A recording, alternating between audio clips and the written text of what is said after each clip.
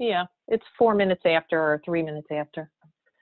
Okay, so good afternoon, everyone. The New York State Caregiving and Respite Coalition welcomes you to our second webinar in the series of professionals that work with caregivers. I've had the pleasure of hearing Dr. Bomba on many occasions throughout the years, and I welcome her and her colleague, Katie Orem, to this forum. On a personal note, I will tell you that Dr. Bomba was a strong influence on me when it came to advanced care planning for my mom. I turned to her at a time when my efforts to use MOLST for my mother were shunned by a local physician. I reached out and sought her advice, and I was then able to advocate more effectively for proper end-of-life planning. The MOLST form turned out to be an incredibly powerful tool in advocating for my mother's final wishes. After my mother died, Dr. Bomba and I had the opportunity to share breakfast together. I can tell you that she is an incredibly kind, caring, and responsive person, and I am deeply honored to share her with you today. Dr. Bomba says that she's inspired by her mother's conversations about her own final wishes and personal stories from her patients and the community. Dr. Bomba is a driving force in the development of the MOLST initiative, which has grown exponentially under her direction. Since taking on her role as Vice President of Medical Director of Geriatrics at Excellus Blue Cross Blue Shield, she has impacted us locally and is nationally known for her work. Dr. Bomba is joined today by Katie Orem, who is the Geriatrics and Palliative Care Program Manager at Excellus and the eMOLST Administrator for New York State. She's worked on New York's MOLST program for more than 10 years. She supports Dr. Bomba in the expansion and evaluation of advanced care planning, palliative care, and end-of-life care initiatives internally and across New York State and nationally. She's assisted many organizations in improving their advanced care planning and MOLST processes. So Ms. Orem is a member of the New York State MOLST Team Executive Committee. So we've invited Dr. Bomba and Ms. Orem to discuss this important initiative with you as professionals, to give you resources and to assist you in helping to facilitate the advanced care planning discussion with caregivers and care receivers that you serve. And so with that, I will turn it over to our presenters. Thank you. Doris, I want to thank you so much for that kind introduction. I do want to introduce the third member of our key team, and that's Meg Greco.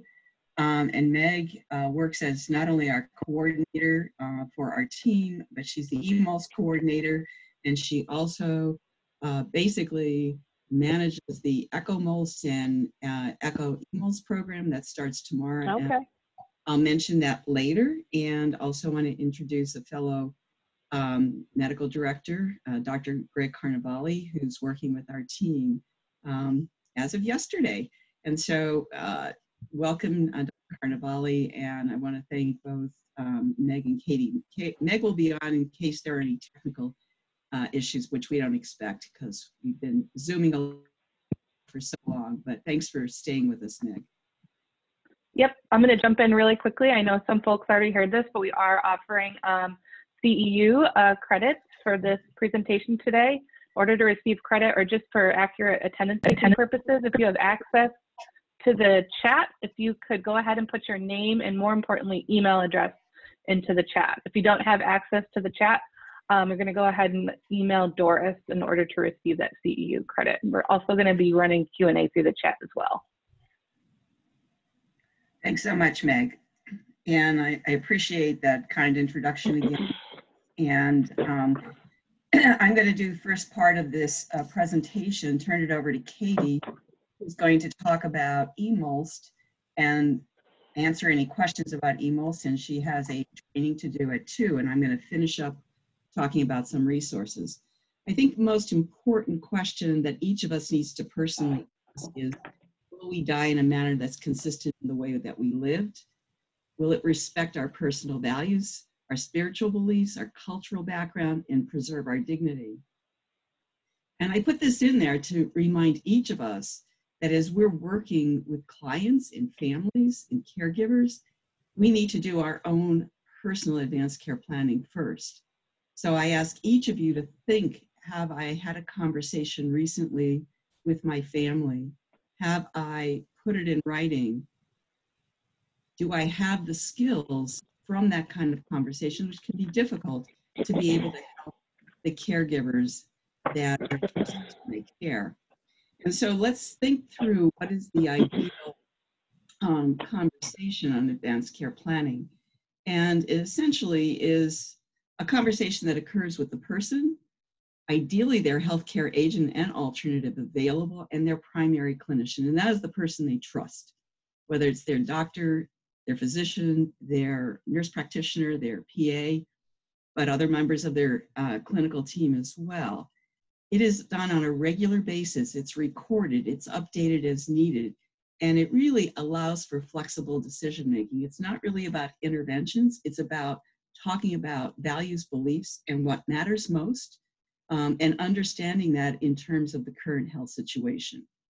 We're going to talk about two programs today, focusing most on MOLST, but it's important to understand the differences between advanced directives and medical orders, the two different types of documents that are created as part of the advanced care planning process. And there are two programs that we created as part of the community initiative in Rochester 2 decades ago. One is called Community Conversations on Compassionate Care, that really aims to make sure that everyone 18 and older is completing a healthcare proxy and having a discussion. And that's for everyone across the population, as I said. And medical orders are only for those with advanced illness or frailty. It's not for everyone, and it's not an advanced directive on steroids. 40 years when I started practice, medical decision-making was all about paternalism. Doctors made decisions. And then we shifted with Patient Self-Determination Act to think about autonomy and ask patients what they want. But medicine is so complex and medical decision-making is so complex, it really is about shared decision-making, and we'll talk about that today in terms of MOLST. So advanced care planning is a key pillar of palliative care. It's important to understand that and to be able to communicate that, because oftentimes patients, families, caregivers do not understand the differences between palliative care and hospice. Palliative care is team-based care, and it basically means all of us work together with two goals: improve quality of life for the person with advanced illness or any chronic illness, as well as to make sure that we reduce suffering. Ideally, palliative care starts from the time of diagnosis, but the time when people need more palliative care is illustrated on this slide as they move from the time of diagnosis to their last year of life. And that's seen with this hatched line. The solid line means basically they're near 6 months in their last 6 months of life. This is called the surprise question. We'll get back to that. Would it surprise you if this person dies in the next 12 months? The next 6 months? And you'll see, if you just look at basic math under the area under the curve, people need to have more of the 3 key pillars of palliative care, which are advanced care planning, including making sure there's an up-to-date healthcare proxy and an accurate medical order for life-sustaining treatment that is supported by a care plan that includes pain and symptom management and caregiver education and support. You'll see during this period of time that chronic disease management continues. It's just that it's going to be less effective than it had been at the time of diagnosis.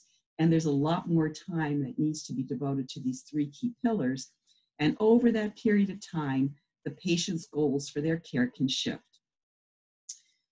Just briefly about Community Conversations on Compassionate Care is a program that focuses on who will speak for you, who will make the decisions. And while across the country, completion rate of healthcare proxies are still low, in our region in upstate New York, in particular, we know from data from 2008 that it increased from a baseline of about 20% to 40%. There are 5 easy steps and storytelling that are the essence of this program.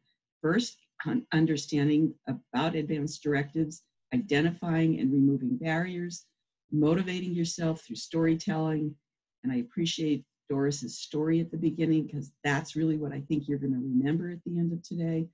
and also then completing it. Completing it means having the conversation, picking the right person to be your healthcare agent, talking about values, belief, what matters most to you, understanding life-sustaining treatment, putting it in writing, and sharing copies with your key family members, and in particular, your healthcare agent and your alternate, and reviewing and updating. This is based on behavioral readiness, very similar to smoking cessation, going through Prochaska's 5 steps.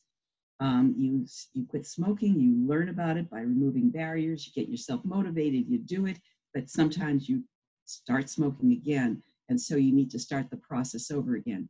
That's really the basis of this program. I'm going to try to share a very brief story. Conversations change lives. Bill and Debbie know. My mother prepared for everything, including her own medical care. She said talking about dying didn't mean that she would die today. So she told us what was important to her, shared her wishes, and put it in writing. We were able to make sure that she died a peaceful, natural death, just as she wanted. Start your conversation. Visit compassionandsupport.org. So this very short PSA illustrates the value of the advanced care planning conversation, as well as completing documents for that family. And this next story illustrates what happens when there is no conversation.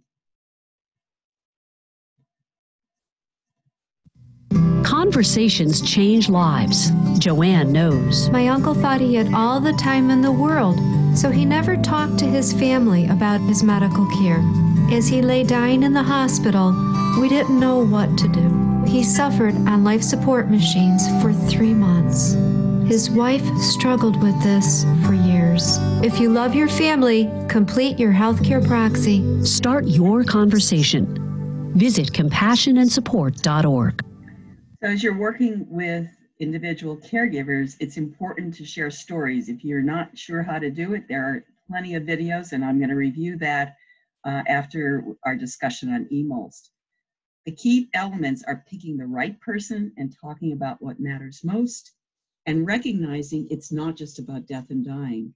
Advanced care planning also prepares individuals when they lose the ability to make decisions, have the ability to recover. And it's so important to know what matters most to help guide that decision making. And we've seen this over and over over the past 2 decades as we've worked in our communities, and especially during COVID, when we know that people may seem to be on the brink of death, and yet they're able to recover. And really, someone needs to be able to make those decisions, and that's really the healthcare agent. And it's for everyone 18 and older. And again, incapacity can affect all of us. So who's appropriate for MOLST? So advanced directives are one sort of document for the entire population, but MOLST is for a small subset, where it wouldn't surprise the physician, the nurse practitioner, the PA, if that person might die in the next year. Sometimes it wouldn't surprise the person if they might die in the next year, but they want to talk about it, and no one's been open to having that conversation.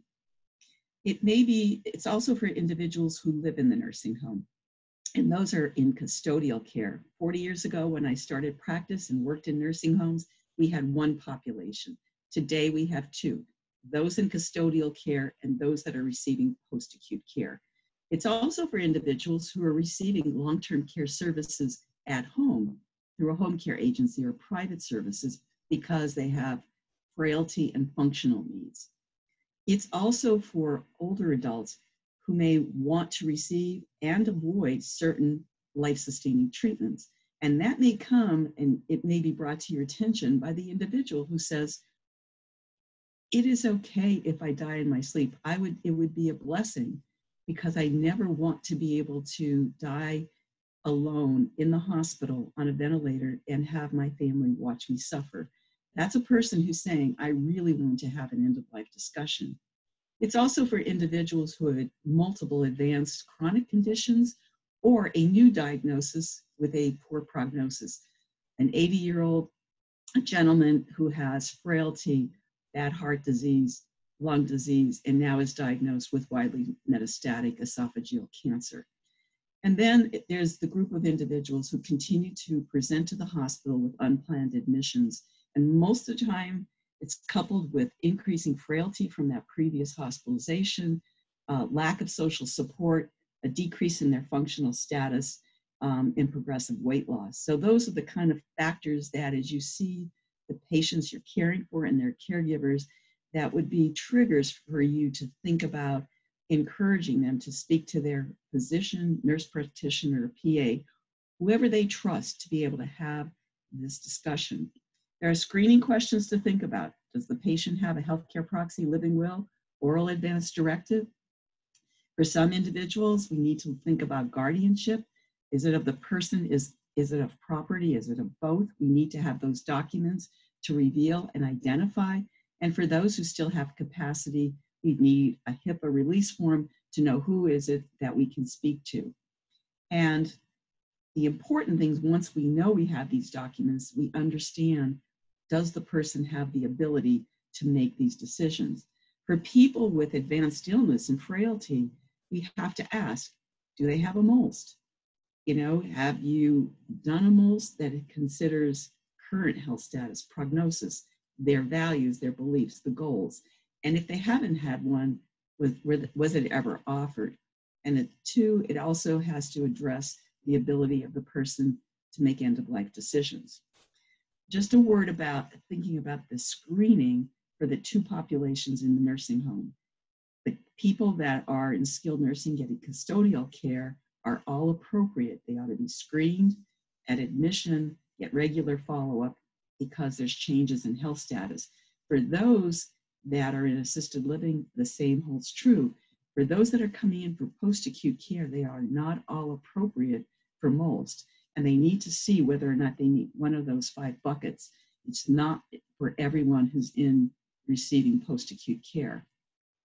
And so this is basically the slide that illustrates what I just said in terms of the difference of post-acute and custodial care. There are other special needs that are beyond the scope of this webinar for individuals that have intellectual and developmental disabilities, special approaches for those that have dementia, particularly where they are over that 9 to 10 year course, if they have mental illness, if they're a child less than 18, or if they're unbefriended adults and have no one, not even a close friend. Equally important are the special populations in LTAC units, those that are on chronic ventilatory support, be it a ventilator or be it BiPAP. So let's talk a little bit about MOLST, and then we're going to talk about why eMOLST is so important. I know many of you are familiar with this form, but this is more than a form. It is not meant to be a checkbox and just checking off the areas on the form. It is based on a standardized communication process, making sure that the patient and the family understand the current health status, the prognosis, what matters most to the individual. And it's all about shared decision-making with the physician, NP, or the PA to identify what can and cannot be accomplished for each and every item on the form. There are ethical requirements, and the MOLST is not completed until the physician, NP, or PA, as of June 17th, signs the MOLST. One caveat for individuals with intellectual or developmental disabilities, only the physician is accountable for and is authorized to sign the MOLST form under 1750B. The discussion that you have that leads to the completion of the form needs to be documented. The result is a set of portable medical orders, and it reflects exactly what the patient wants to receive, what they don't want to receive. It's the only authorized form that EMS can follow both. Do not resuscitate, do not hospitalize, do not intubate in the community. And once the MOLST is done, a palliative care plan needs to be done so that there's a 24/7 plan, particularly for those individuals who need symptom relief and those that do not want to be hospitalized. This is the protocol that was rolled out in 2005 in the first MOLST conference in Rochester, at which the health department attorneys attended. And this was the process, and you'll look and see it's step 7 where you complete the MOLST form. So before you start, you need to be able to prepare. As someone who can help with this process, you can prepare the caregivers.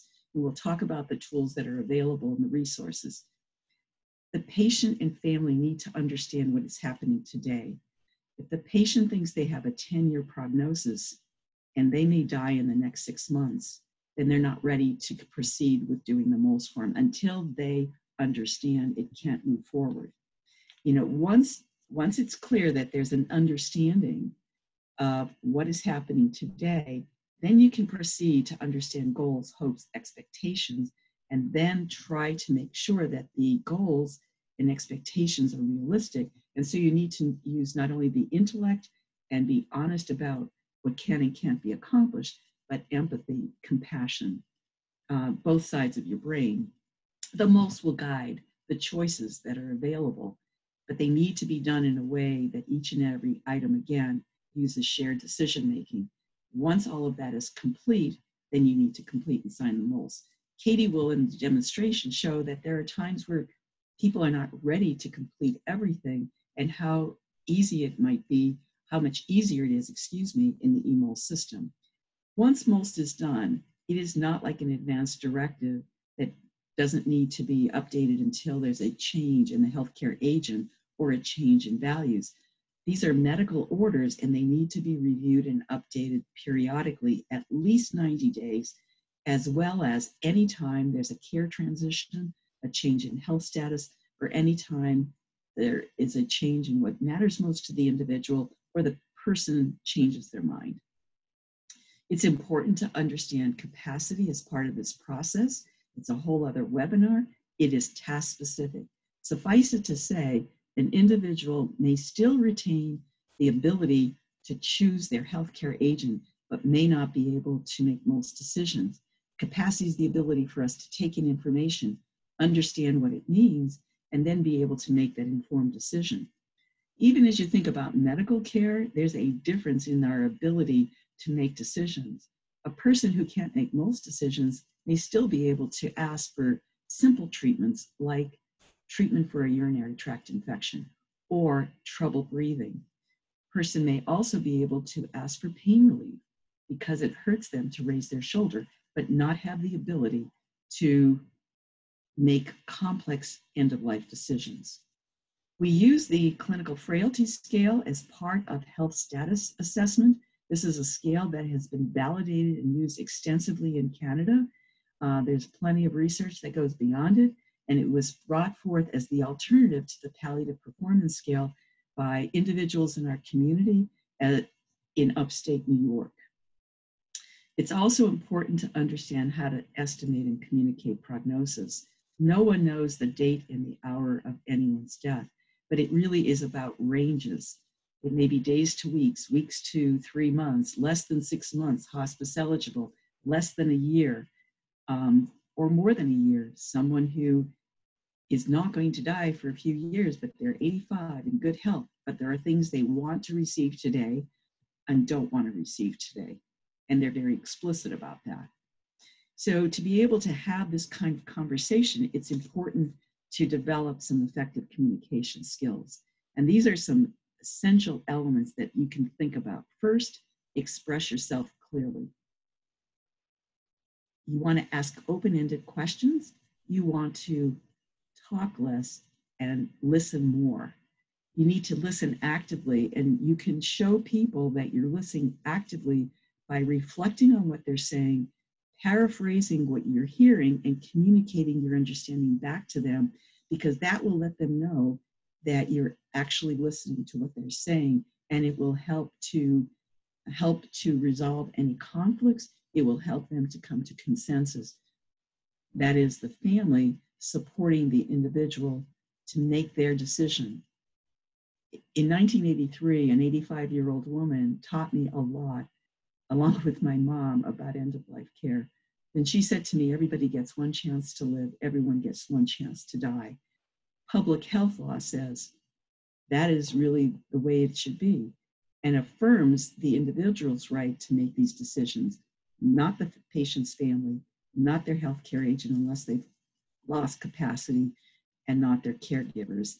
They retain the ability to make decisions, and if they're deferred to a healthcare agent or surrogate, they have to be based on what that individual wanted.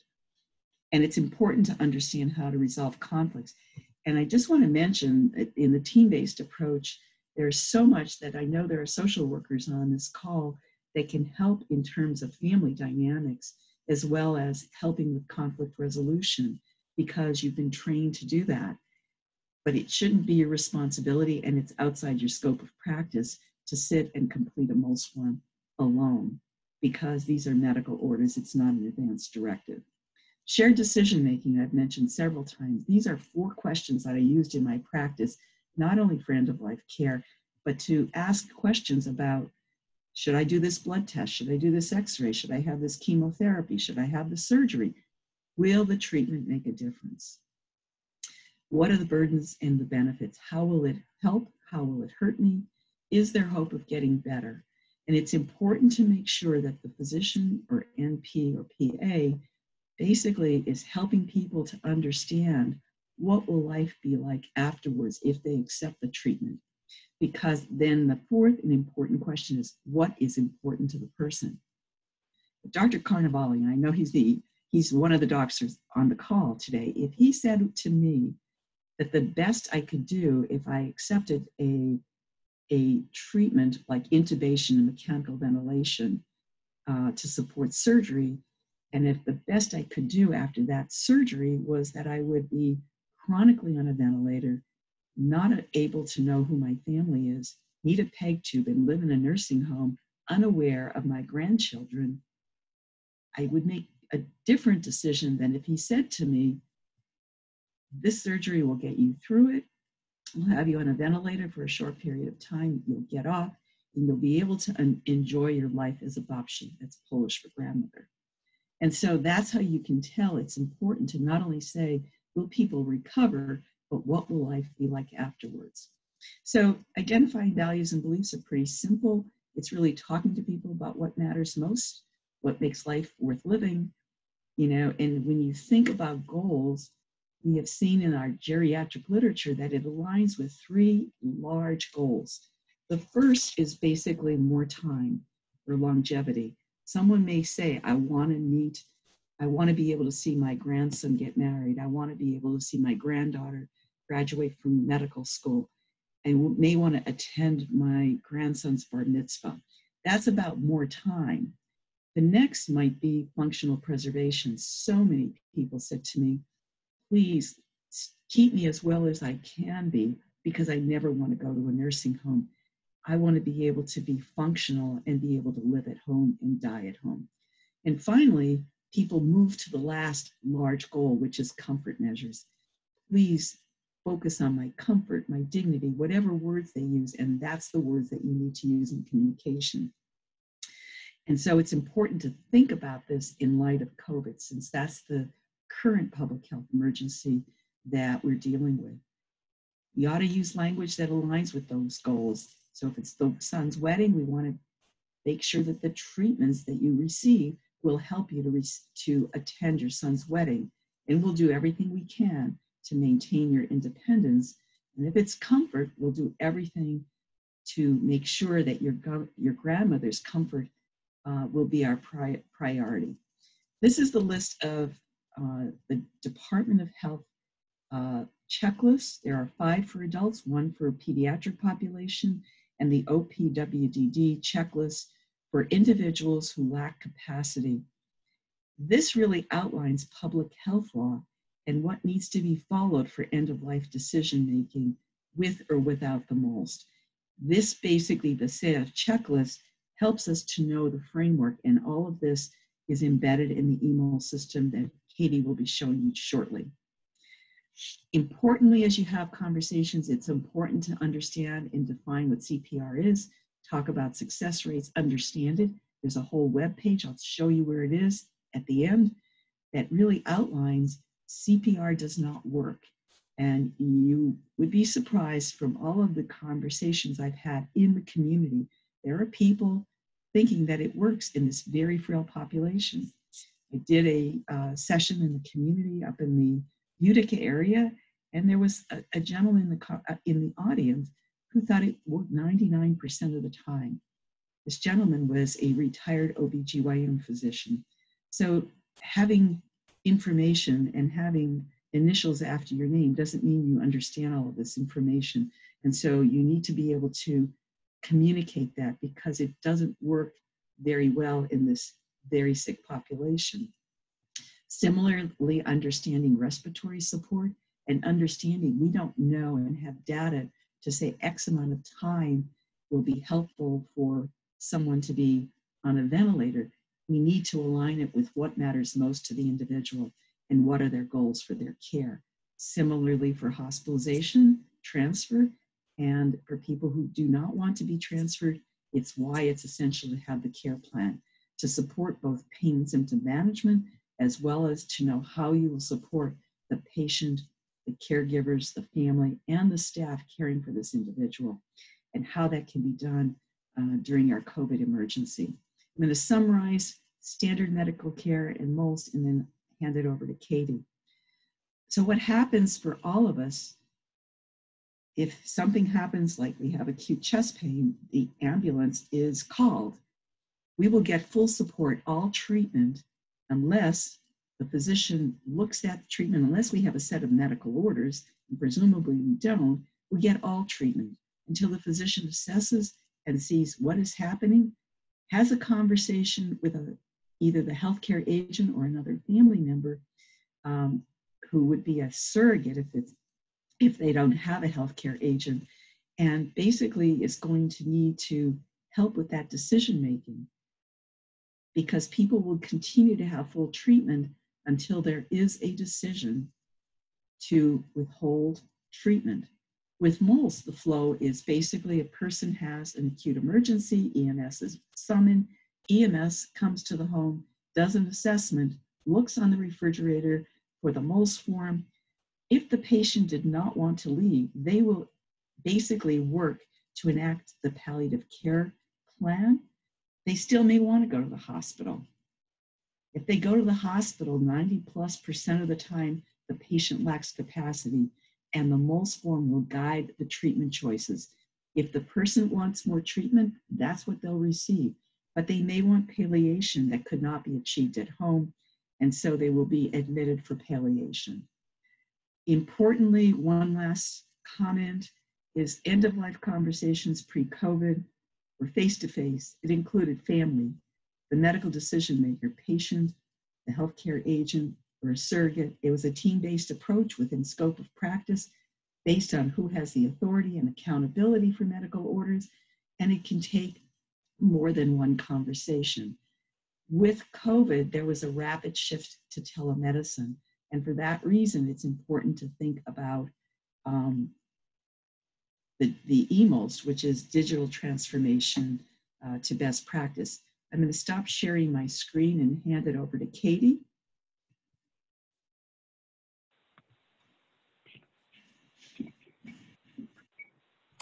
I'm going to need you guys to enable participant screen sharing as hosts.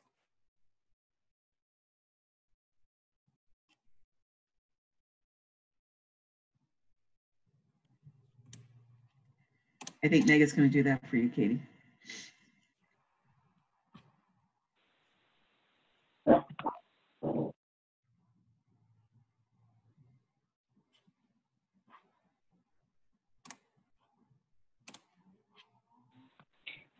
Dr. Bomba, are you able to make Katie co-host? That would be the fastest way to fix it.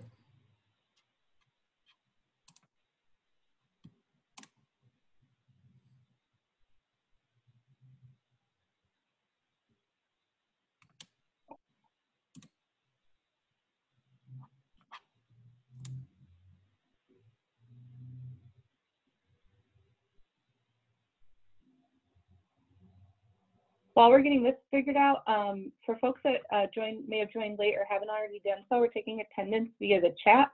So if you have not already done so, please take a moment now. If you have access to the chat, please put your name and email address into the chat for us. Thank you. Katie, your co-host now. Thank you.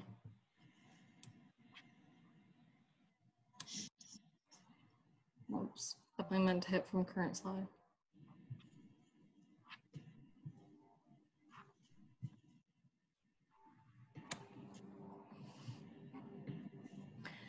So I'm Katie Orem. I'm the eMOLST administrator for New York State and the Geriatrics and Palliative Care Program Manager at Excellus Blue Cross Blue Shield. Thank you for having me.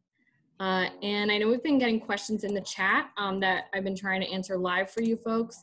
Please feel free to continue putting your questions in there. I will do my best to answer them live. And I know Meg will be watching the chat as well.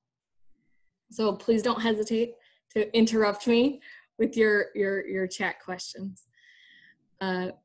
The eMOLST system is both a registry and a form completion tool that captures this process for these very important end-of-life discussions for this narrow population of patients who are appropriate for them. And it works across care settings because everything is accessible at this one website, NYSEMOLSTregistry.com. And this allows providers and their team members to retrieve those important medical orders across every care setting where they have access to the internet, which is hopefully all care settings at this point. And it's a free public health service. It's available statewide, and again, access it at this URL. For major health systems that have sophisticated EMRs, certainly they can incorporate eMOLST as part of the single sign-on experience for their providers so that it's really seamless with their EMR. We also have an API that they could use to call their data back into the patient's electronic medical record directly. So eMOLST is appropriate for any patient who's appropriate for MOLST, and it can be used for any patient who needs MOLST in New York, including those patients with intellectual or developmental disabilities, because at the end of the day, what's generated is both the MOLST form and a copy of the conversation. And this can be printed on bright pink paper so that any paper use, for example, EMS has said, we just really like, having it on paper right in front of us in the ambulance, for example. That they want that kind of access, it can still be printed for all of those types of workflows. And eMOLST really ensures that this process and the documentation to substantiate the decisions is always accessible, not just the orders. And many of you have experienced with paper MOLST, like, great, you have your resuscitation orders, your intubation orders, hospitalization, perfect, all right there.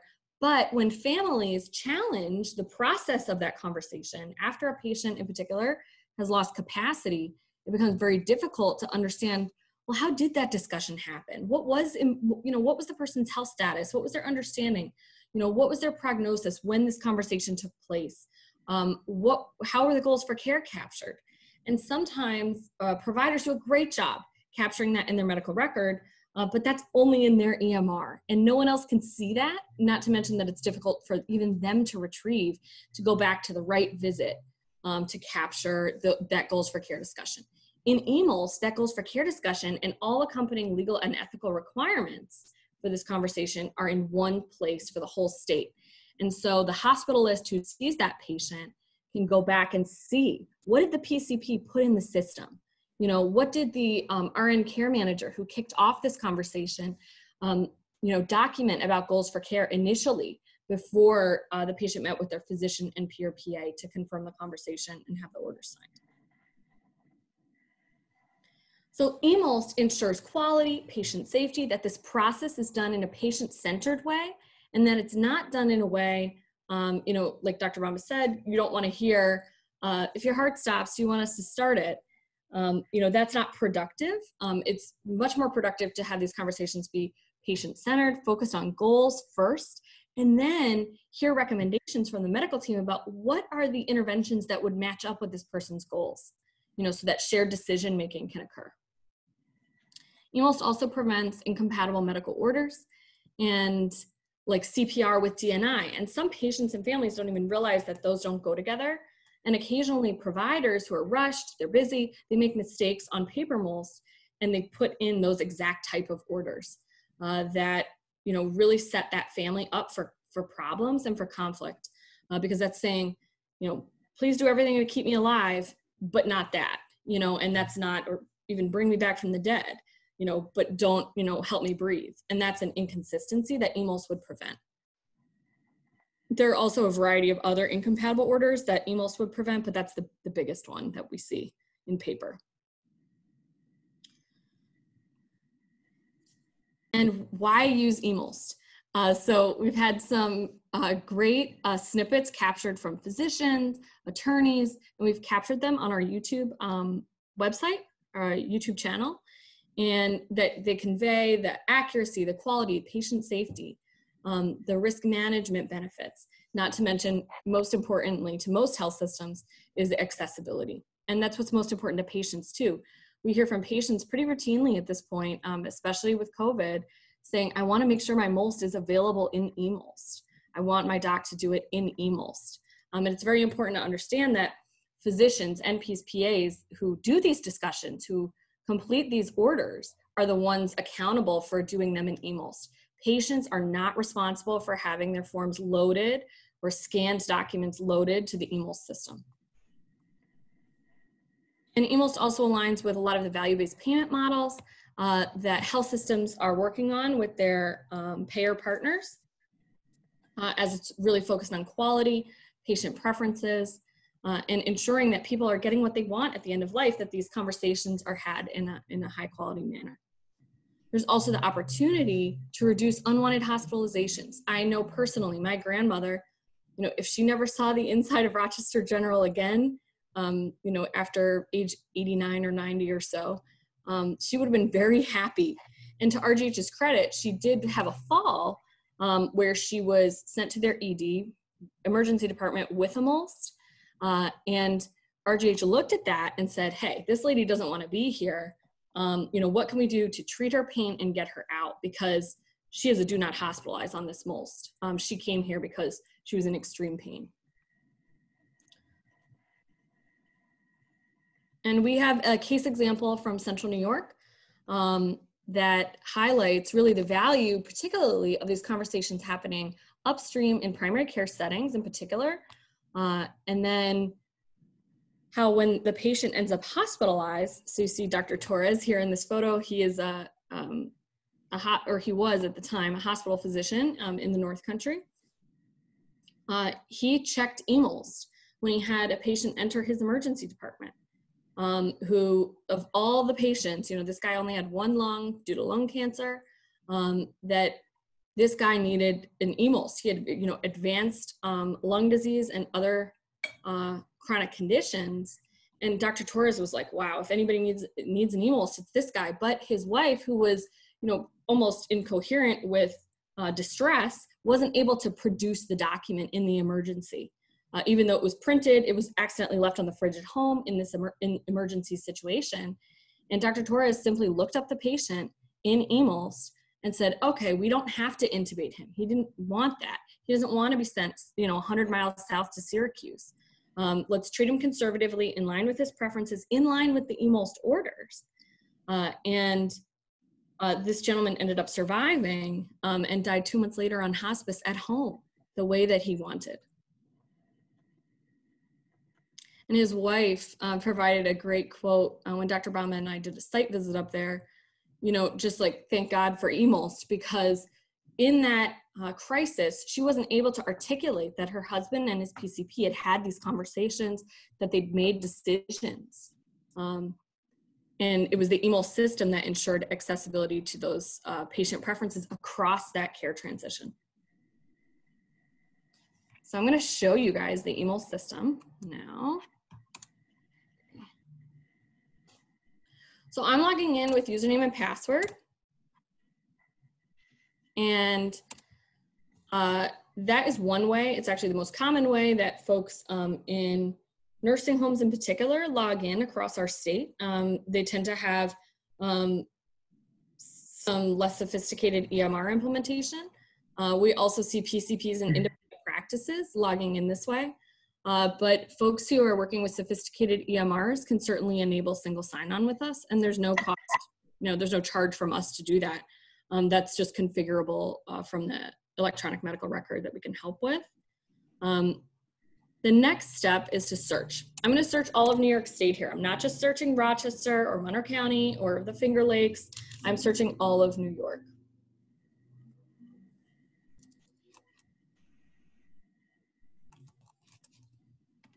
Okay. And we're looking by first name, last name, date of birth, and gender. I'm looking for Jenny Lake here, and there are no exact matches anywhere in New York, no possible matches. And I can show you what this would look like potentially if we had searched for a really common name in our test system. Obviously there's no PHI in here. So Mickey Mouse, so there's a bunch of Mickey Mouses, and then it gives us additional details like this guy's from Rochester, this one's from Chenango, that one's from Orlando, and then possible matches where did I, mess up typing this guy's date of birth, it would make him, 119 years old. Was it supposed to be even 1910 instead of 1901? So eMOLST is suggesting possible matches for us where the names are the same, but the date of birth might be a bit different.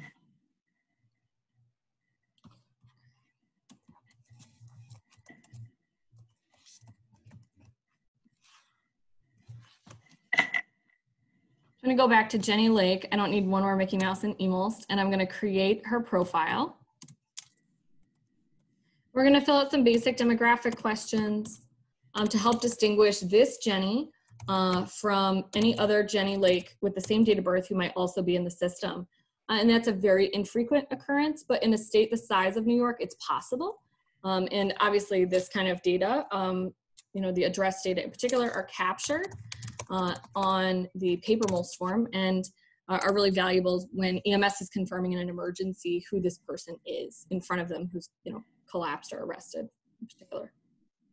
And this eMOLST can be used in a lot of different care settings, any different care setting where these conversations are taking place, including the patient's home and hospice. For just expediency today, we'll do this at Hogwarts Hospital. You can see that providers would have access to eMOLST from all the many different settings where they might work. And I'm going to start a new eMOLST form. We're going to keep this case pretty simple. We'll model Jenny here off of my own grandmother.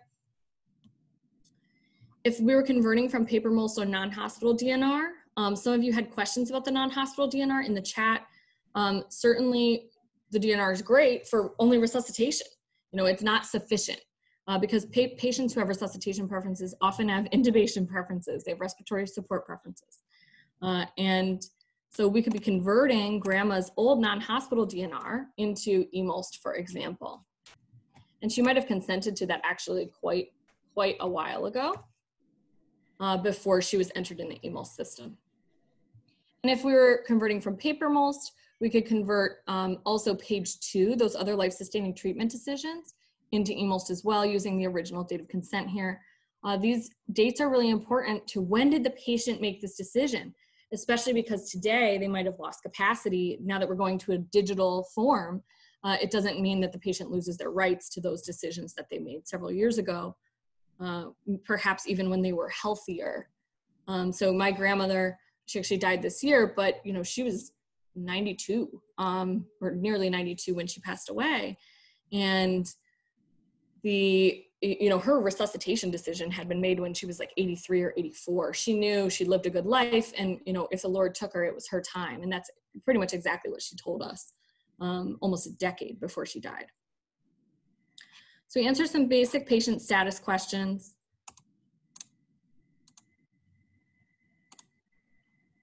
And she didn't come from a mental health facility or correctional facility. She didn't have developmental disabilities without capacity. But any one of these could trigger either a different pathway or different questions on the same pathway for us. And then our health status questions. So this is, how sick is she? And I can say that when she was updating her MOLST recently before her death, in summer 2019, she was not at high risk of dying. In the next 6 months, she wasn't eligible for hospice yet. But that's when she made sure that she had that do not hospitalize on her MOLST orders. And her physician said her prognosis was 6 months to less than a year.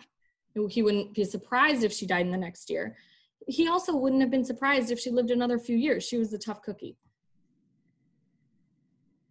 But she had severe heart disease that was very advanced.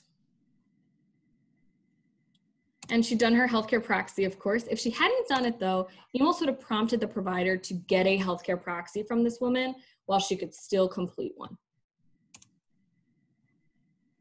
And she had the ability to make her own decisions. She was the decision maker. You can see if she lacked capacity, eMOLST would prompt us then to use the healthcare agent pathway. And then, of course, if she didn't have a healthcare proxy, move down the public health law surrogate pathway. Values, beliefs, and goals, what matters to her, she said, it's not for providers to go through this list and say, do you want to participate in meaningful relationships? Do you want to not be a burden on your loved? You know, that's not the purpose of this section. It's that these are things that patients often volunteer when asked, what makes life worth living? What is really important to you? What are you hoping to accomplish? What do you want your end of life experience to be like? And she would have said she doesn't want to be a burden on her family. She'd want to maintain quality of life and maintain who she is as much as possible, as long as possible, live independently with grandpa here in East Rochester. She'd want to focus on functionality. And she enjoyed attending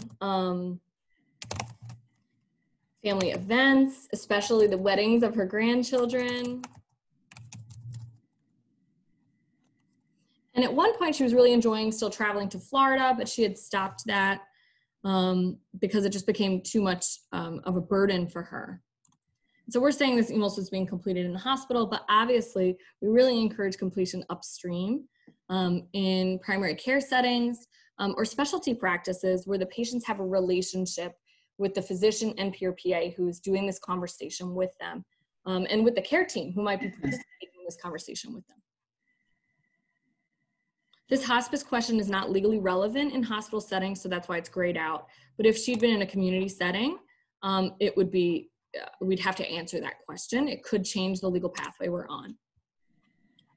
So eMOLST selected checklist 1 for us. And we capture resuscitation instructions. I'm gonna demo. It's not gonna let us do incompatible orders. Grandma, you know, didn't ask for this anyways, but we can't do CPR with DNI. It's not gonna let us make that mistake. DNR had been in line with her preferences for almost a decade. Limited interventions. She would have still accepted potentially a trial period of, at one point, in all the revisions to her MOLST over the years, of non-invasive ventilation. You know, early on in her mid-80s, she would have accepted intubation and mechanical ventilation. But eventually she said, no, don't intubate me. Don't bring me back to the hospital. And her physician actually deferred these decisions. And so I'll demo what that looks like. You know, he felt like she wasn't at high risk of needing a feeding tube. And so he didn't even offer that part of the conversation to her at first. And in eMOLST, we have decision deferred. It's important that blanks are not left on MOLST forms, and on paper MOLST, unfortunately, that's a common problem where providers say, oh, we can talk about that later, but that leaves, you know, the field open to anybody checking anything off, frankly, and their signature goes on it. They would never leave a blank signed prescription out, and that's what that's like. They're supposed to be putting X's through each section they skip and mark decision deferred. So I'm just gonna check this here so you guys see what that looks like. She was still willing to use antibiotics. Save and continue.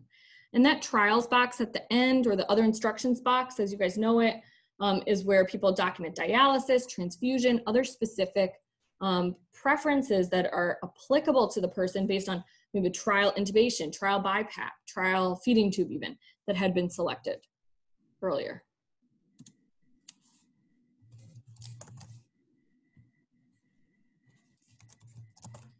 When it comes to witnessing, witnesses are 18 years or older. Totally awesome to have a family witness. Maybe Sarah, her daughter, was there with her. And then the physician, NP or PA, who's leading this discussion can also always be one of the witnesses. So witnessing should not be burdensome. These witnesses could be, especially, you know, in today's day and age, via telemedicine, right? This conversation could have taken place via telemedicine. And we're seeing we saw a huge increase in telemedicine use during COVID, no surprise, but with eMOLST in particular, because of the importance of not being face-to-face with people, but also ensuring their end-of-life preferences were captured efficiently. We've had thousands of providers enrolling in our system in the last several months. So patient has to give informed consent, and basically Section 5 is where we're capturing anything that wasn't captured from a legal or ethical perspective elsewhere in the document so far. And then in a hospital or nursing home, you need those 2 witnesses, at least 18 years of age or older, one of whom had to be that health or social service practitioner. So that's your physician, your NP, your PA, your RN, or your licensed clinical social worker, or a psychologist. And this really helps clarify, from the law directly, who needs to be engaged in these discussions. Obviously, we always know that that provider, the physician, NP, or PA, needs to confirm the conversation and sign the orders, but it becomes incredibly clear that they also have to be one of the witnesses to this discussion. It couldn't just be had by a social worker outside scope of practice and then signed by the provider. They had to actually be a witness to this. And then time spent. How long did this take? And these boxes are optional. We see them most commonly used in primary care settings. Hospitals typically have their own way of capturing time spent. So sections 1 through 5 are accessible to team members who are part of this conversation. You might have a physician and social worker working hand in hand, where social workers documenting an eMOLST, helping to lead part of the goals for care discussion, navigate some of those difficult family dynamics. And the physician is explaining the person's health status, their prognosis, right? Talking through the different medical interventions. So social worker can be documenting as they go and capturing all this, for example, and the physician can then log in and confirm and sign everything. So this section on signature is only available to our licensed physicians, NPs, and PAs in line with the law and of course their scope of practice. There is one exception to that for patients with intellectual or developmental disabilities. Only a licensed physician can sign those orders, and eMOLST would stop a nurse practitioner or a PA from incorrectly signing those forms.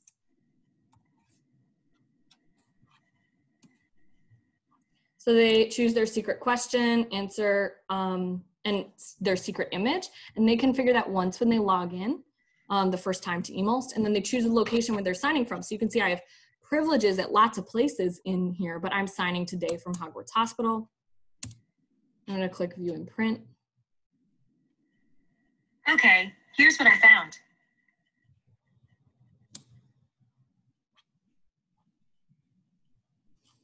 Siri's excited to be part of this with us. I thought I was on mute, Katie. You're just really quiet, Dr. All right, so now we've got a MOLST that is signed by our physician here, who obviously I'm logged in as a physician today, or our NP or PA. And all the witnesses are legible, everything is dated and timed, and you can see what decision deferred looks like, as well as that original resuscitation consent date from several years ago.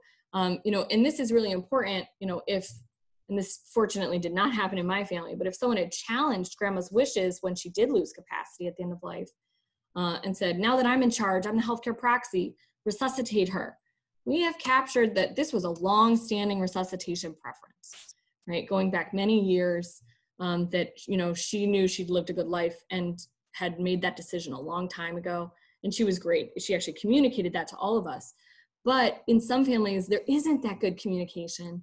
And the physician and other providers' responsibility is always to honoring the patient's preferences, not to, listening to family members who incorrectly believe that they're in charge now that their loved one lost capacity. The review and renew section of eMOLST is populated with the most recent review at the top. So those of you who have worked in nursing homes, you'll know you're like flipping all the pages of review and renew to see when the most recent one occurred. First of all, in eMOLST, it's going to remind you to review and renew according to your policy and procedure, which is customizable in the eMOLST system. But second, you're never going to be flipping pages again because the most recent will go to the top instead of the bottom for you.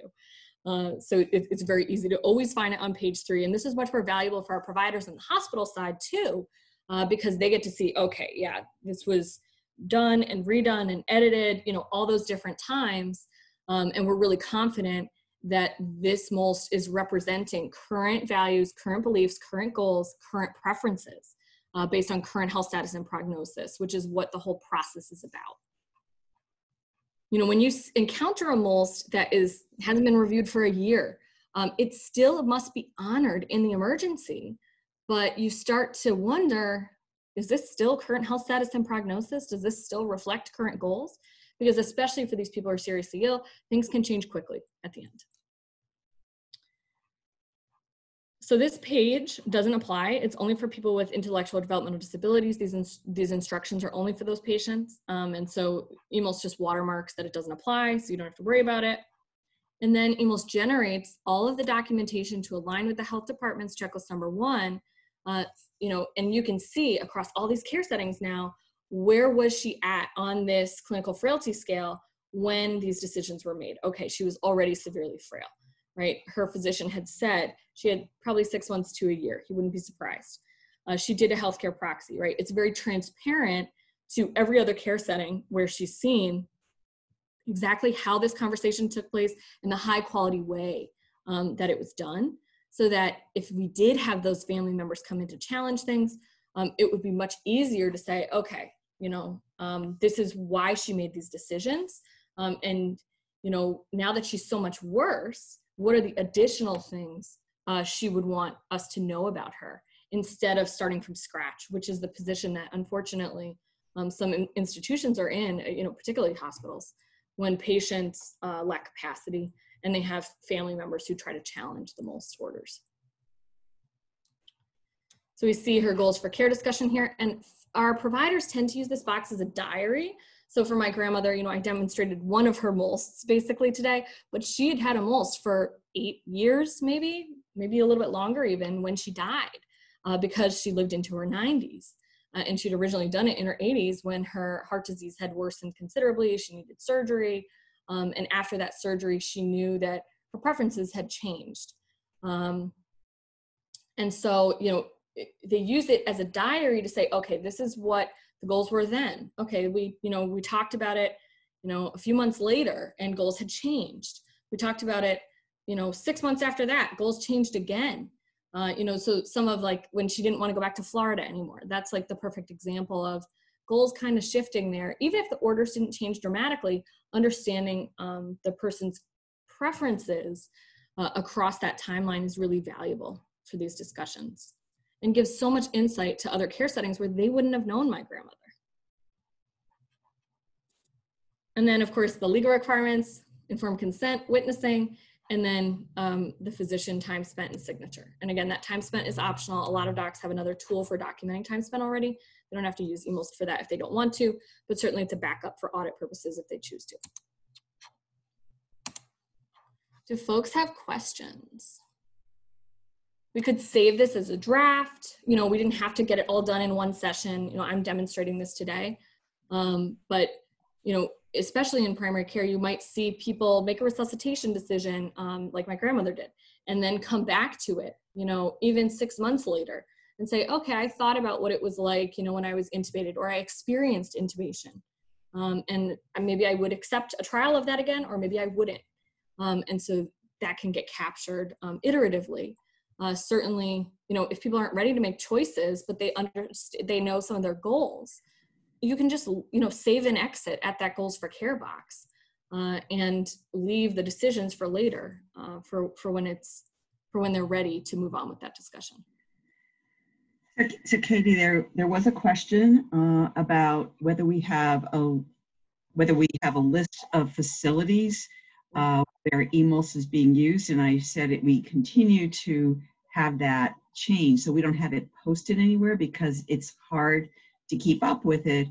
But the question was more broad. It was a private one to me, to know what can people do to basically help move this forward. And so one of our participants' mom lives at home, and a paper MOLST was done recently, and would like to get her mom into the eMOLST registry and make sure it was done correctly. What would you suggest? So for people like that, and you know, I got a phone call from a patient over Labor Day weekend who was saying the same exact thing. You know, I did a paper MOLST with my doctor, and I want it to be an eMOLST so it's accessible to, in this case, it was Rochester General's ED.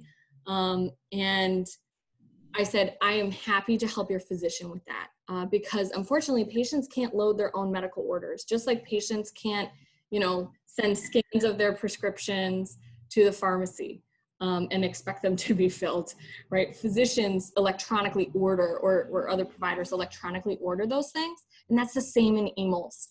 So we'd ask for your physician, NP or PA, or their office staff, right? They can kick off the enrollment process to get access to the eMOLST system.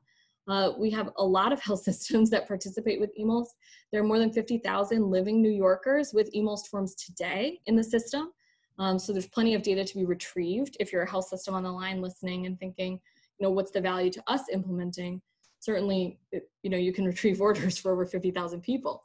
But from a patient and family perspective, asking your health systems to use eMOLST, asking your physicians to use eMOLST has been very effective in other parts of our state. And the only other thing that I would add is that it's important for the providers when you talk to them to let them know that it's a public health service and access is free, because that may be one of the questions that they would have. And in the presentations and in the chat, our emails are there. It's all over the web. And so it's like 1-800 call the eMOLST administrator. And I would concur with Katie. She and Meg do a wonderful job working with, particularly upstream, trying to get, we work with everyone, but we really want to get to exactly getting it to these individual patients. And because of your advocacy for caregivers, you can really help us. And so there's a question about whether there is an eMOLST app to access an update, which is a very easy question to answer. Katie, why don't you answer that? Yeah, so the eMOLST tool allows for very easy updating of the orders. So you just start with the most recent order selected for this patient. And then you can update what's needed. So at some point, my grandmother did become very severely frail.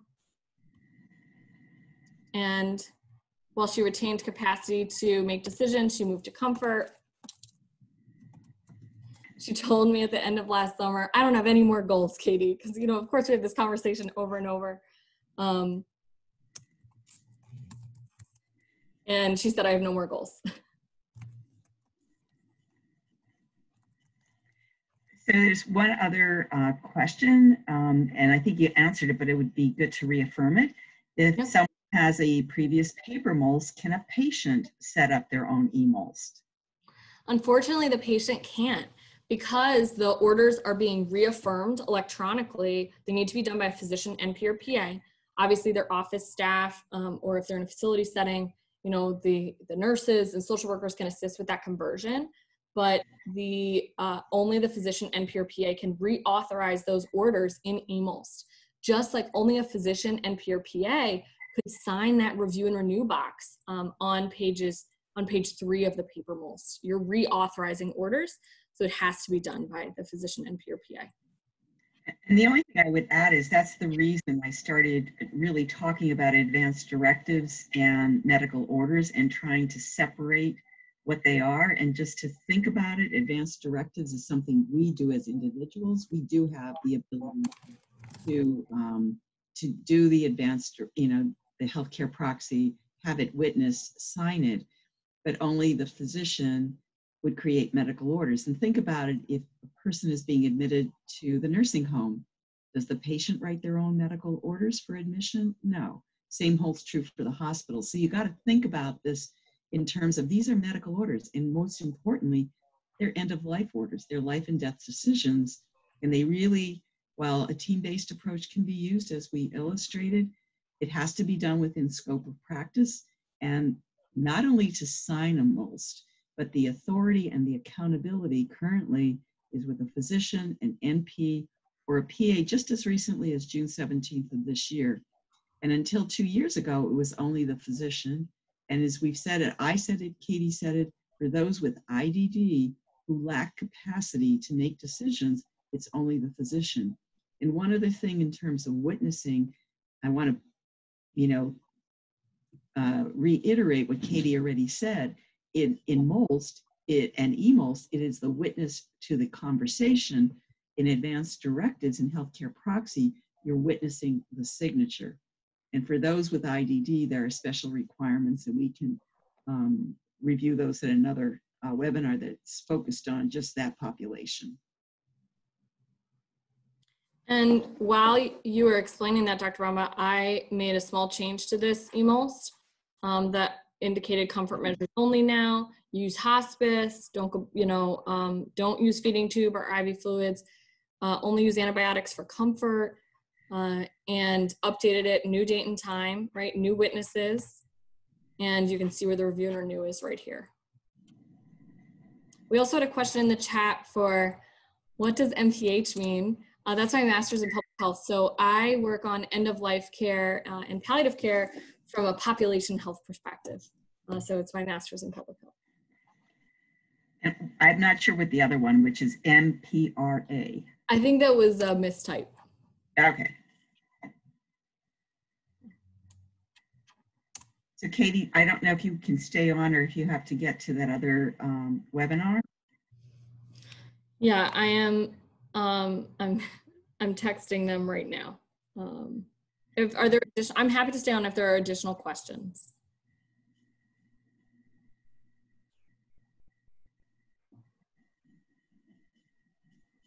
And then my email is readily available in the PowerPoint. And I just ask that you keep Dr. Bomba and Meg CC'd in on anything that you send me so we can all stay on the same page for you guys.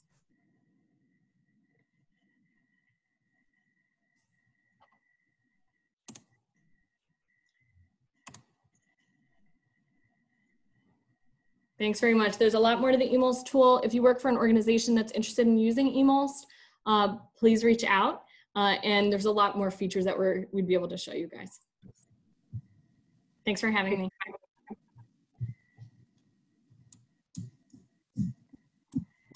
Thanks, Katie.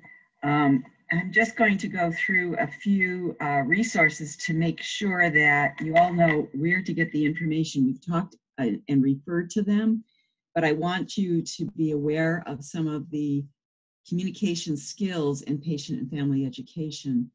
Katie mentioned that we have a compassion and support YouTube channel. We have multiple playlists on advanced care planning, on advanced directives, what a healthcare proxy is. They're very short and sweet.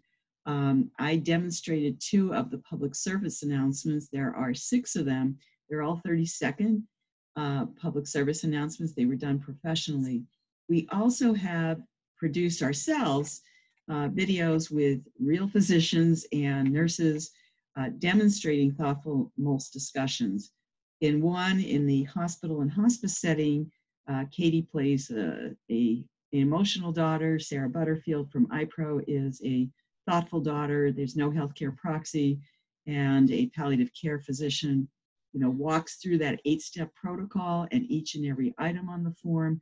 We have them, if you walk through that, how to demonstrate, how to have that kind of conversation. We've also broken it up into individual steps and the individual items on the MOLST form. We similarly have one in the nursing home. We also have, and for many of you, we had a professionally produced MOLST video for patient and family and caregiver education called Writing Your Final Chapter. We updated it in 2015 to comply with Family Health Care Decisions Act. It does not include nurse practitioners and PAs. We haven't been able to do that given current situation with COVID, but it's an excellent film for people to understand the value of MOLST, because there are 2 patient stories before MOLST. There are 3 after MOLST was created that really show why living wills are not enough. And I didn't mention it before, but one of the reasons that living wills, one of the reasons MOLST was created was because consumers told us 20 years ago that the doctors weren't following their wishes expressed in a living will. And frankly, that's because oftentimes medicine is so complex. The medical conditions can coexist with a terminal illness and a potentially reversible. For example, someone with end-stage dementia can aspirate and have an aspiration pneumonia. And many times these folks were coming into the emergency room, were found to have pneumonia, were treated conservatively, they didn't get better.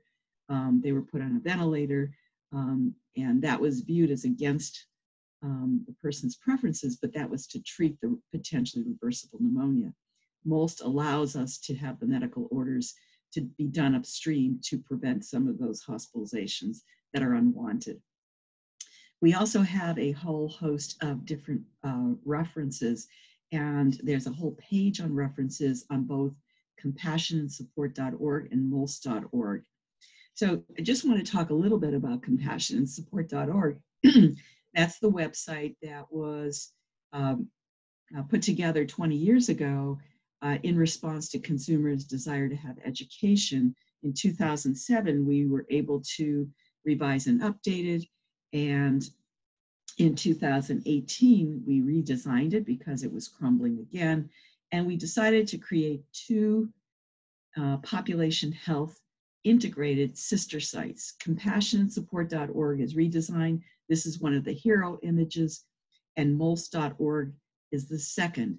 This is for people who are seriously ill. They're interdigitated because on compassionandsupport.org, we still have advanced care planning, palliative care, hospice, death and dying. On molst.org, we have how to create it, all of the laws. We have information on education. We have, in the midst of COVID, updated and has COVID-specific guidance. All of the web pages on life-sustaining treatment orders were updated with up-to-date references. We also have a specific page on dialysis, which would be very important because of the increasing number of older adults with renal insufficiency who have not been given the opportunity to have conservative treatment and have a real shared decision-making discussion about it. There's a toolkit from CAPSI that has a lot of protocols for symptom management. And Meg is on the phone today, and his work is coordinating eMOLST and eMOLST. It starts tomorrow. It's a 1-hour clinic. There are 9 weekly sessions. And if you're interested in registering, her email address is here. And I would encourage you to think about it. This is our platform for sustainable education. And it's different than a webinar because the clinics are based on the ECHO model, where we start with a very short didactic presentation, then we have a real case presentation, and then facilitated discussion. And it echoes to me the kind of bedside learning that I learned with, because, and we've had feedback that it has changed practices, and it's the cases and the facilitated discussion, because many people struggle with these difficult conversations, and people can share how they've approached it. There's separate areas on molst.org on the legal requirements. And as I said, there's a whole set of pages that are brand new that were developed in the spring to deal with COVID-19, and a page in terms of how to get urgent access to eMOLST, because we were getting requests across the state, but particularly in the crisis area in New York City, where the value of eMOLST was shown to be incredibly positive. As you'll recall, so many people came in from out of state to help, and they were able to smoothly use the eMOLST system to do the orders correctly. Many of you I know have been helping through the crisis, and in my mind, you're a hero, and I thank you. And it reminds me of Christopher Reeve's words: a hero is an individual who finds strength to persevere in spite of overwhelming obstacles. And as we prepare for future emergencies, I want to thank you for all of your assistance in helping us to spread and accelerate the digital transformation to eMOLST. I'm going to see if there are any other questions, but to start us off, I just want to make sure that everyone in the chat actually saw the question that was there in terms of non-hospital DNRs versus the MOLST form. And just to kind of put that clearly, the non-hospital DNR form is still a valid form, but it does not provide us with, does not provide patients with all of the options to be able to make decisions. And keep in mind, a DNR only applies when the person has a cardiac and or pulmonary arrest and they're dead. And so it's basically a plan for the last 15 minutes of life. And you cannot, on a non-hospital DNR, write DNI, and EMS cannot follow it. They can only follow DNR, DNI, do not hospitalize, and the other orders on a MOLST. It was tested for 3 years in both Monroe and Onondaga counties. I think the other piece is, as we're moving into this brave new world, we know that the palliative care plan is important, and we need it 24/7 because people don't want to leave home. They haven't wanted to leave home. And so we know telemedicine is being used more frequently. Paramedicine, where EMS goes in not to transport to ED, but to stay and treat the person in place. There are wraparound programs that insurance companies have. So there's a lot to making sure that palliative care plan is in place. I am going to see if there are any other questions. For some reason, I'm not seeing the chat, so let me come out of this for just a minute and see if I can find the chat. Cancel. Looks like you answered all the ones from the chat, Dr. Bomba. Okay. Is there anyone else that has any questions before I kind of move to the close with the story? Any other questions, Meg? Nope. Okay. I just wanted to close with this personal story. Doris started with a personal story. And this is my mother and my daughter, Stephanie. And this was our daughter's medical school graduation in May of 2007. And my mom came to live with us because she was having some difficulty with her thinking, was getting forgetful. And I had really been supporting my sister as a caregiver, long distance. And I told my mom it would be easier for her to be with us because when she was repetitive, that was not something my sister was handling well. So when she came to see us, to the point that Katie made about having people do it upstream, she needed a new physician. She came from Pennsylvania, and she went to see a new physician who did her physical and, started talking and asked if she wanted to talk about MOLST.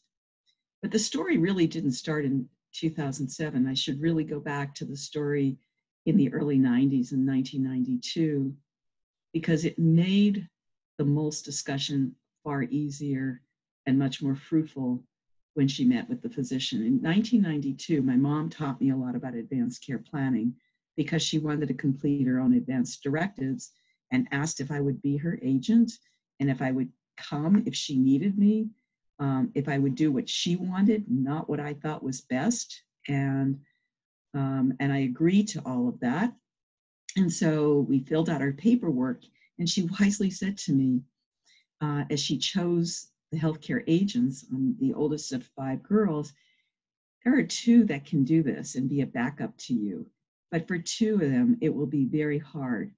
And I can't put them on the piece of paper. I can't put them because I love them. She said, and we can't just do this as a piece of paper. We need a family meeting. So in 1992, we had our first healthcare praxi party at Thanksgiving because that's when our family gathered as our home to start the holidays. And my mom started it not by talking about interventions. She started talking about what mattered most. And she started talking about life was worth living because she was a babci, which is Polish for grandmother. And she wanted to be able to travel and be engaged with her grandchildren as long as she could. She understood she was becoming forgetful, but she wanted to preserve her personhood.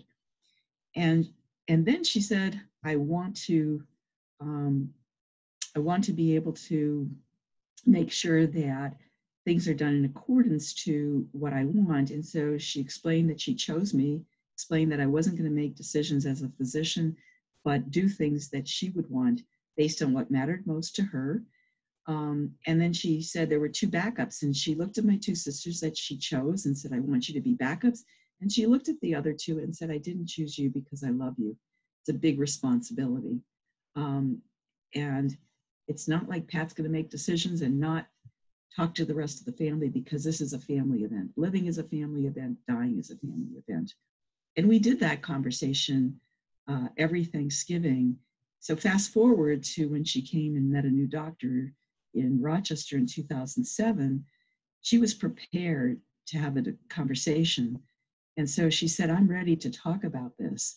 And her first was very similar to Katie's grandmother. It was like, if the good Lord says it's my time, it's okay. I've lived a good life. I don't want to have any attempt at resuscitation. It doesn't mean I don't want treatment, which is something that people often confuse. They think do not resuscitate means do not treat. It doesn't, it means only if you die, do not make an attempt to resuscitate. And so for the next form, she said, I would go to the hospital. If I had pneumonia, I would take antibiotics.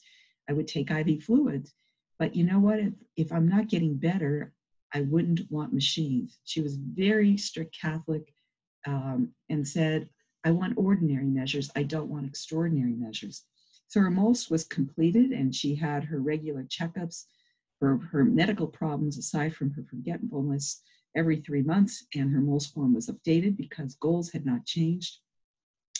And she was getting excited to go to my niece's wedding in September of 2007. And when she went, her physician, who was my former partner, and I put together a MOLST life pack that included information we always gave our patients to have on their refrigerator, their healthcare proxy, a copy of any other advanced directives, a list of their problems, their medical problems, their medications, their allergies, their non-hospital DNR form in my mother's case, in addition to a MOLST, because she was traveling to another state where they didn't have a set of medical orders like MOLST, and a list of contacts, who to call if there's an emergency, and education to the family that they needed to take that information. It was like a mini medical record, and it needed to go from person to person. And unfortunately, my mother got sick that September and ended up in a hospital emergency room when I was lecturing on elder abuse out in Arizona. But that information was there, and the physicians followed that information and contacted me. I flew home, and unfortunately, at the time, my mother had a kidney infection, which turned out to be related to some blockage on her ureter related to some cancer in her abdomen. She had advanced cancer that turned out to be a kind of cancer that her sister had. And in terms of, talking about it, she essentially said to the doctors, I want to be sure that I get to my granddaughter's wedding, because she had 2 weeks of antibiotics and 2 weeks of rehab and post-acute care. And the wedding was in the midst of the hospitalization. To the credit of the doctors, we were able to get her to the wedding. She chose not to have any chemotherapy. But when she returned to Rochester, she wasn't the same person. After 2 weeks in a hospital, 2 weeks in a post-acute rehab unit. And she came back to have the conversation with the physician who reviewed all the information.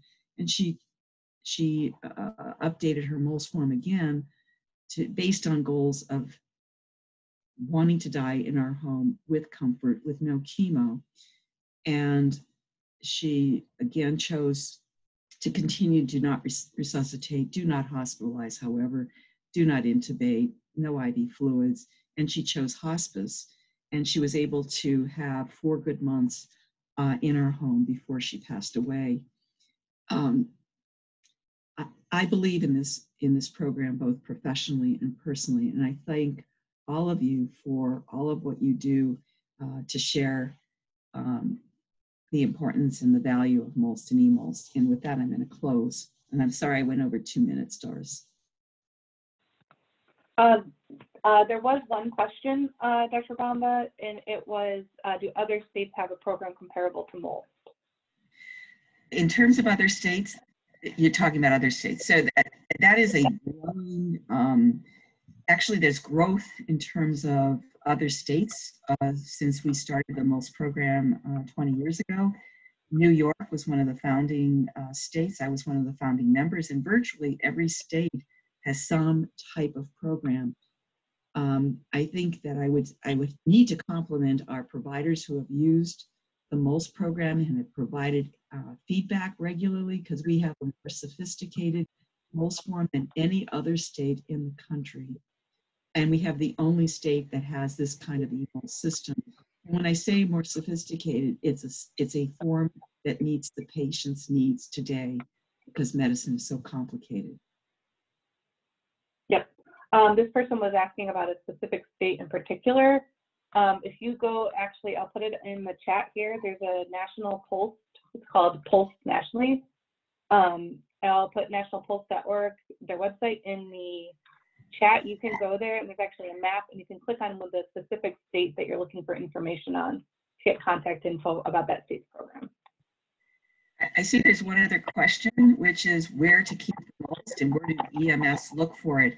And EMS looks for the MOLST in the same place that they looked for non-hospital DNR forms since 1992, and that is on the refrigerator. They will also look, oftentimes, if it's not there, they'll look at the bedside if someone is at home and basically bedbound. If you travel from the home and let's presume it's past COVID and someone is still able to go out shopping, like my mother did, go to restaurants, I always carried the MOLST form with her. And so as eMOLST becomes more widely used and is the only form and the only way that people get it, we will have other ways of getting access, and EMS will be able to have it. But for right now, it's important to have the form. Put it on the refrigerator, and if you're using eMOLST, it should be printed in pink paper. And that comes from EMS across the state. They say, don't take our pink away. So when you use eMOLST, we always teach people print it on pink paper, because EMS found that the white DNR could never be found. I think that's it. And I see someone said, hope to see you again. Katie and I would be delighted to come back. And Meg is available if anyone is interested in eMOLST, and they can reach out to her. So thanks so much for having us, Doris. I'll turn it back. You are so welcome. You're so welcome, Pat, and thank you and your